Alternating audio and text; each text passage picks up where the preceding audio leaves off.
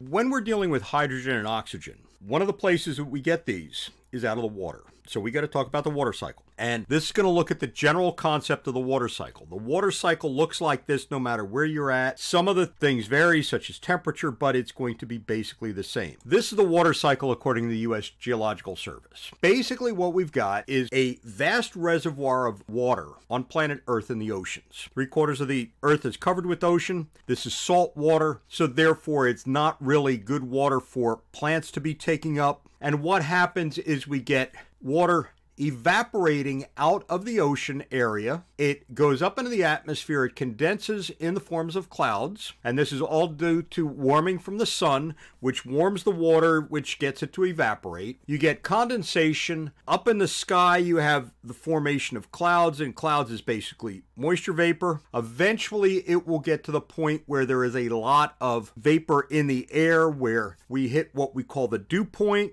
And the dew point is where the material condenses out of the air. So our relative humidity goes to 100%. When that happens, we get precipitation. The precipitation comes down in the form of either rain or frozen precipitation, where it will accumulate or it will, in liquid form, run off. Some of the material coming down onto the earth will infiltrate into the ground, where it will form in the groundwater. And some of the groundwater is stored, and some of the groundwater flows down to places where it comes out. In Florida, we get groundwater coming out of the ground in the form of springs. This gives us fresh water because all of the material that comes out of the atmosphere basically has been distilled. So we get material coming down. We can get runoff on top of the ground, which gives us streams and rivers. It can accumulate in depressions, and we call those lakes. That material can evaporate as well. We can get what we call sublimation. Sublimation is going from a frozen state or a solid state to a gaseous state. And this occurs with things like snow, where it will go from the solid state to the gaseous state. We get what is called evapotranspiration. And evapotranspiration is where a plant picks it up out of the soil and it evaporates out of the plant leaf. So with water,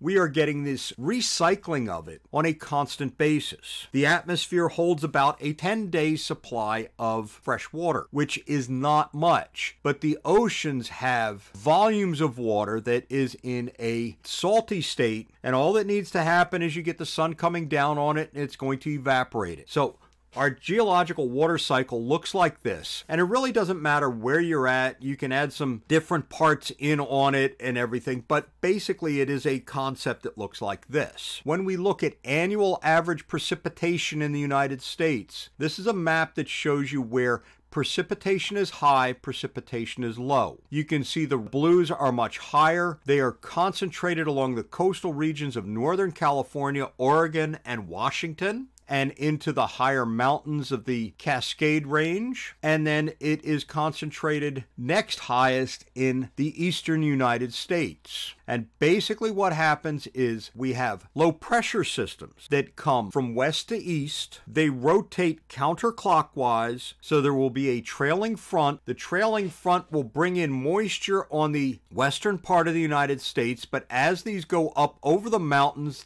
scrub the area of moisture. So in the Rocky Mountain states, we get a lot of red because we don't get a lot of moisture, because the atmosphere has already been scrubbed of this because the mountains are high enough to take the clouds out. Then as these progress over the central part of the United States, the front will get out and will come down over around Texas and touch the Gulf and pull warm, moist air off of the Gulf. And that's going to give us all the precipitation that we get around the Gulf states and the southern states. And you can see around the tip of North Carolina, you've got a concentration area in there. And that's because that's where the mountains start to get much higher. So when we look at annual average precipitation in the United States, it goes from anywhere less than 5 inches a year to more than 180 inches a year. And 180 inches a year is 6 yards, and 6 yards comes out to a little over 5 meters. Average annual precipitation, all of this goes back to water cycle, and all of this is very important.